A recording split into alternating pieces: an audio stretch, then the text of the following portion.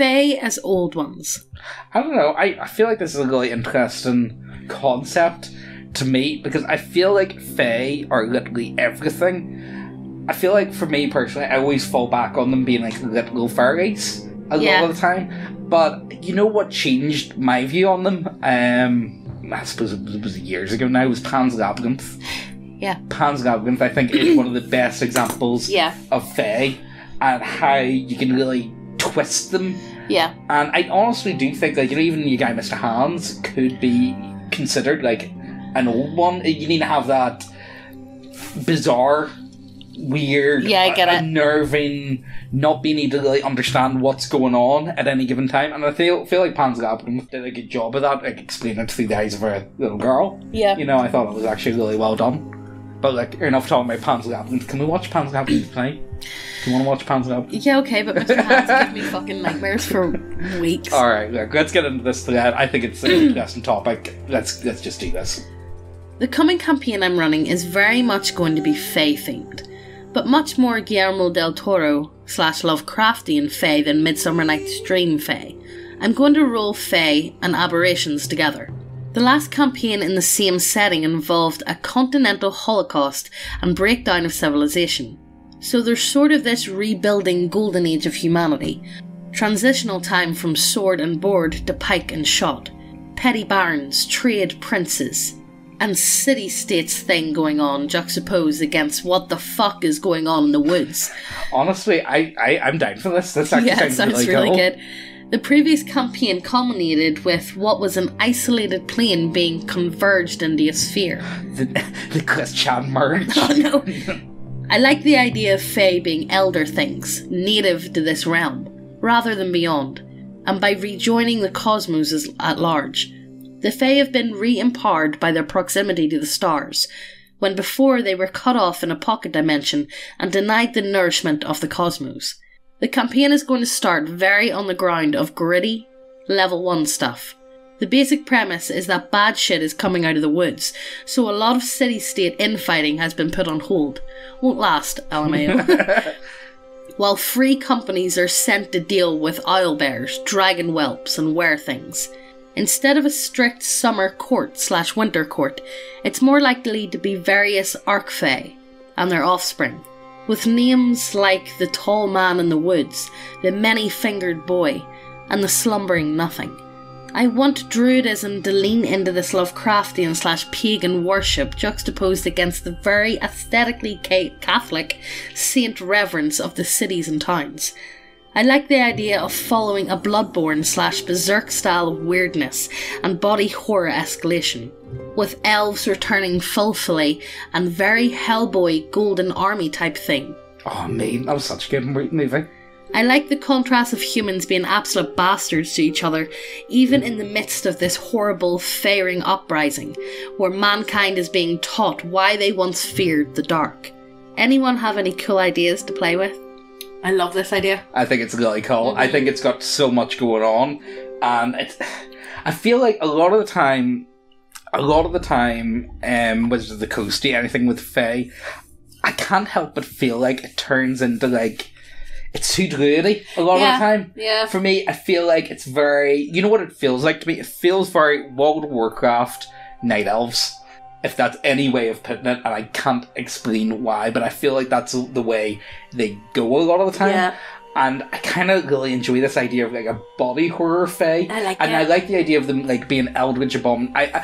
The best way I've ever heard an Eldritch Abomination being explained was, I think it was that Carl Sagan where he talks about the fourth dimension and the idea of the people. I'll link the video down below. Watch it afterwards because it's really interesting if you don't know much about the fourth dimension. But the idea of these people that live in 2D world, the idea of them, what is like 3D? Like if they came down, you're only going to see a slight segment of them. Yeah. Could we even comprehend it? Yeah, and I feel like that's something that Lovecraft does very well with a lot of that sort of abominations. I like the idea of lots of body horror getting involved as a result of fairy exposure. Your skin and flesh turning gelatinous, moth-like wings and appendages crawling out of you, gestating gaggles of bone eating insectile pixies, and the like. Your parts turning into other parts just because of the arcane eldritch irradiation, becoming beautiful and horrible and not a person anymore, forgetting who they are after the Fae stole their names, yearning to be human once again. You know what this sounds like? Oh. This sounds like a werewolf almost. Like a Fae touched. Would that be a good word for this? Yeah. That's I like it. That makes you know what this is? This is the birth story of a Wendigo. Yeah. I said the other day I was getting really tired of Wendigos. I feel like this is a perfect setting to actually use Wendigos and really like rework them. What I would really love to do in this, I think I would go a weird mix of Native American and Celtoid Druid and like mash them two together. Yeah. Mixing shamans and druids together into like a weird mishmash. That's why I think I would take most of my inspiration from for this concept anyway. A plague of undeath has swept in from the sea, but it is being disregarded as madness and rumour.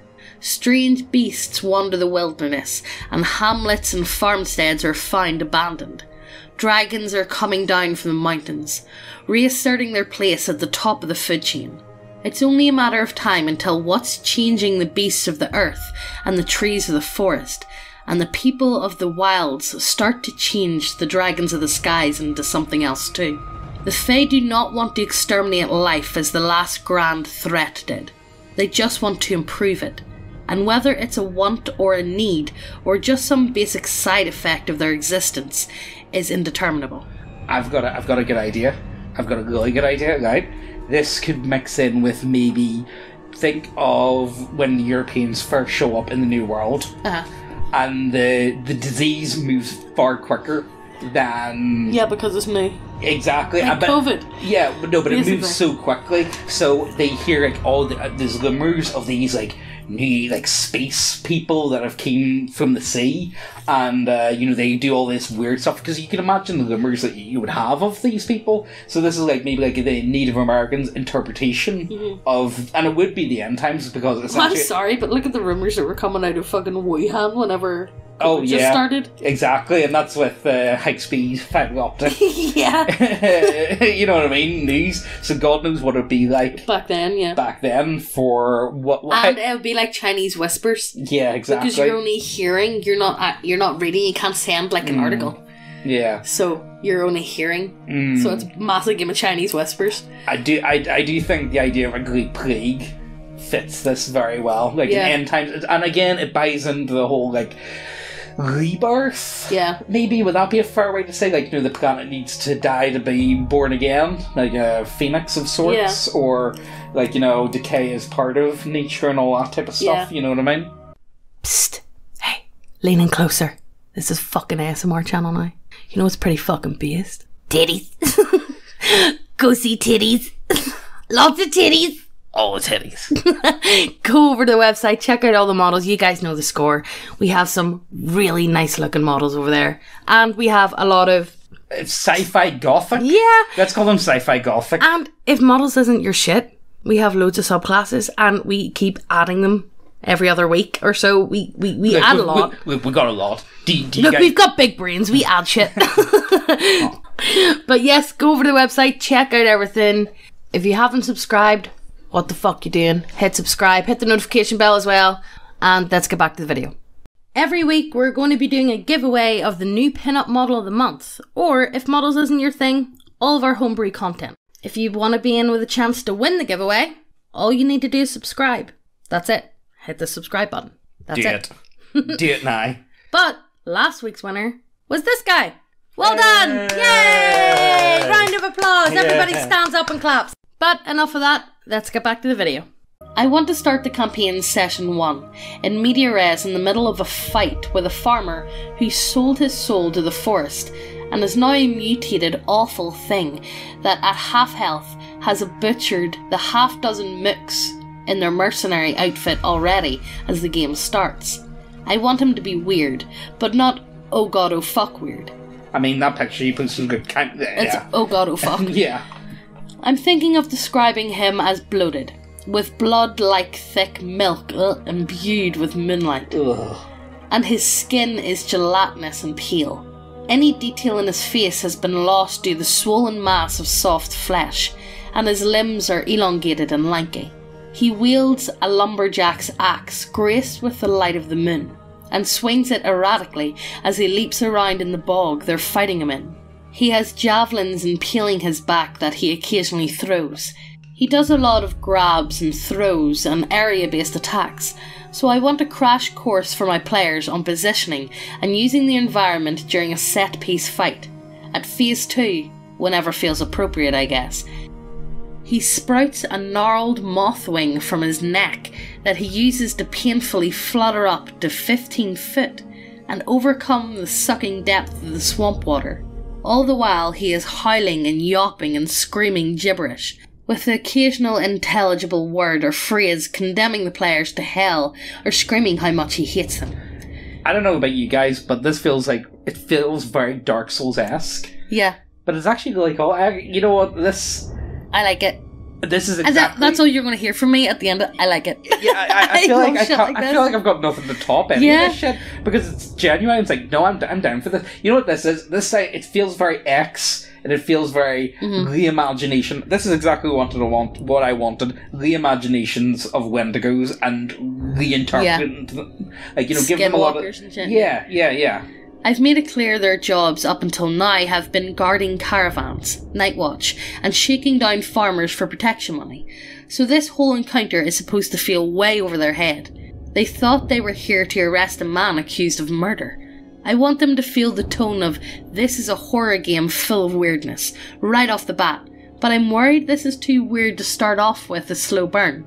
The idea is that things would kind of revert back to normal right away, but this encounter would always kind of be in the back of their minds during their mundane early adventures, making them paranoid. No, this sounds like a It'd be one of the, I'm not going in the fucking woods, you go in the woods, I'm not doing it, I'm not doing it! Yeah, you need to make this thing strong, so you need to make this like pretty much like the only combat encounter you're going to have that entire game will be this, and I feel like or not even strong, you know, it would be good, like, have something like this, but then have, like, the effect of, you know, like the silence from Doctor Who. Oh, where they're left with something on their body once they encounter it. Oh, yeah. But they don't remember, and it comes back in flashbacks. Oh, yeah, yeah. You give all the players notes at the end. Yeah. Make sure, you just put private message just, like, fully, like, psychologically fuck them. Yeah, no, that's such a good idea. Why do we not know this guy? I want to know this guy. Can he be in your game? Can I join, please? Unironically, that sounds like a good game to me. First of all, remember why the Fae were called the Fair Folk, or the Good Neighbours. It was not because they were fair. It was not because they were good. It was because if they caught you saying bad shit about them, they would curse you in horrible ways and fuck up your life. So the only safe thing to do was to call them by pleasant sounding names. By default, you know that what it really was meant was a warning. Fae should be dangerously whimsical. They are powerful, but either do not know or do not care about the damage they do or the suffering they cause. Sounds like gypsies, unironically. Yeah, not gonna lie. Their ear can be easily triggered. Absolutely awful in the punishment they inflict upon you. And then they forget you even exist a day later, even as you spend the rest of your life paying for it. Finally, there's only one thing more dangerous, more life-ruining than the ire of a Fae, and that is the love of a Fae. A Fae that likes you will stick around and try to help you, even if you never ask for it, even if you beg for it to stop. A child with a Fae that has taken a liking to them, that will be giving wondrous baubles and sweets, and all that the Faes love. The Fae will also curse or murder anyone who makes the child upset, even their parents. This can be especially fucked up if the kid can't even see the Fae, lacking the sight to see such spirits, but still having their life manipulated by a psychopathic friend.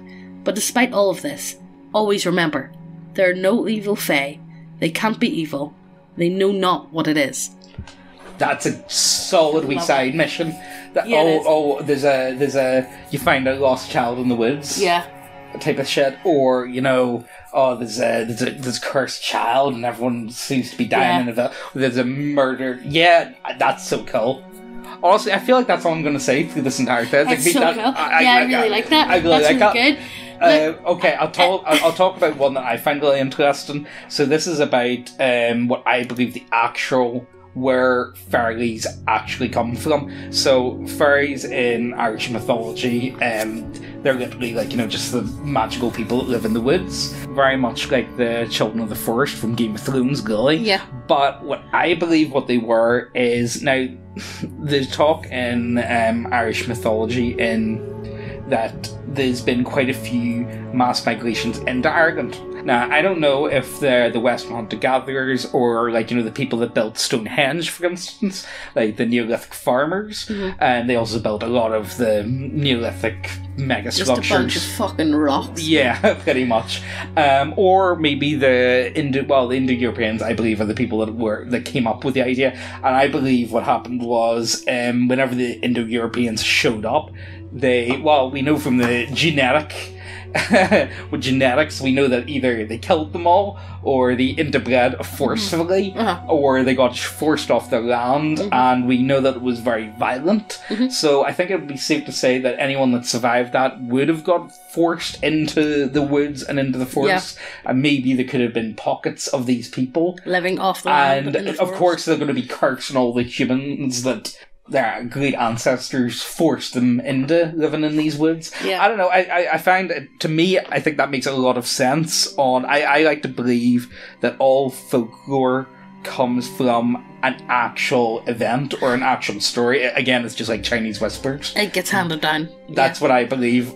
Yeah, I do think it all... Or old traditions. And the same reason why I believe, look at any major religion, they've all got a flood scenario. We know that there was major floods 6,000 years ago all over the Europe and Middle East. Yep. So makes sense why they would have that built into their psyche of great floods. I don't know, it makes sense. If you guys have any ideas or anything to add to that, let us know, because I find it really fast. I've been really interested in pre-history humans recently.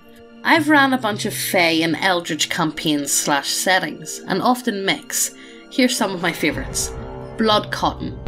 Infects areas near from an unnamed Fae that resembles a large blind toad and its tadpoles. Blood Cotton is a thick white fur mould on top of red pus. Ugh, that sounds absolutely vile. I was so close to saying puss. Red puss. Blood Cotton cripples newborns for life, destroys crops, and is a key necromancy ingredient for Last of Us style shroom zombies. Trees of significant life essence, old, worshipped, tampered with, etc., become pregnant with Fae larvae in bulbous amber. I've used various Fae for this. Farmers are terrified of caterpillars and butterflies that grow on nettles aside farmland. The larvae of mothmen grow in the same conditions. On Harvest Moon, the air is filled with hallucinogenic dust and drowning all other sound out with a hypnotic drone. All those caught are lured in their sleep towards the glowing lights. It is unknown what happened to folk who follow these Fae siren songs. Oh, you know what you could mix that in with? You could do St. Anthony's Fire. Yeah. Like eye poisoning. Yeah, that was the German one where they all got up and danced. Yeah, you do stuff like that. A long-forgotten pact with the Fae for immortality. The immortal may transfer their essence into a hat stained red from the blood of 13. The next person who dons this cap is possessed by all those who came before, and becomes the new incarnation of this collective coincidence. Sweet, man, I got schizophrenia. Base. Have you guys seen all the fucking posts on X asking you guys, how do I get schizophrenia? And they're asking it as if it's like a schizo superpower. It's like, it's really not, guys. It's really not. It's a really disability. It's real. Their old personage now forever mixed into this identity.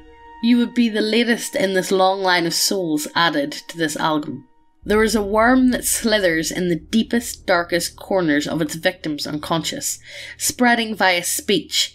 It is only seen by those infected when under extreme psychological stress. Mate, that's Metal Gear Solid 5. Nightmares, life or death, hallucinogenics. It corrupts and changes a person as their soul is fed upon by a growing pile of larvae. They spread to others via speech and can slither through the collective unconscious. I mean, you could use a lot of stuff from Metal Gear Solid. Yeah.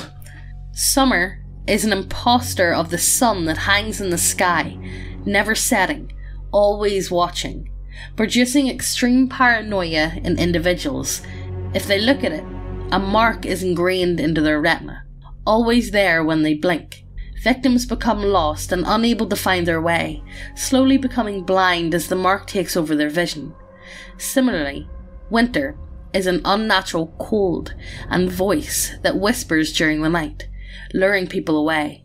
Victims, technology feels. They gradually lose capabilities, abilities, powers, senses, speech, movement, and eventually life as they get closer and closer to it. So, we've been watching a lot of Teletubbies recently, and that sun sounds an awful lot like the sun. Yeah. And I was saying to Megan the other day, that child looks satanic. And I'm just putting that out there. I've not got a name for this one yet. My party is dealing with it. But if you disrupt a devil deal at a crossroads, break ritualistic salt, foil a fae contract unlawfully, or generally go back on an unnatural dealing, a red coin will appear in your person to indicate a bad deal. This thing will start to follow you, its presence felt just out of sight, getting closer, watching you. Then the time is right. If you find yourself too close to a reflection of some kind, you'll be taken. Upon your demise, a small voodoo-esque doll will be provided to the victim of the deal as compensation. That is an amazing way to deal with dickhead players. Yeah. See the chaotic, stupid, chaotic. Yes. You know, that would be an amazing way to handle that. Honestly, this entire thread is very good.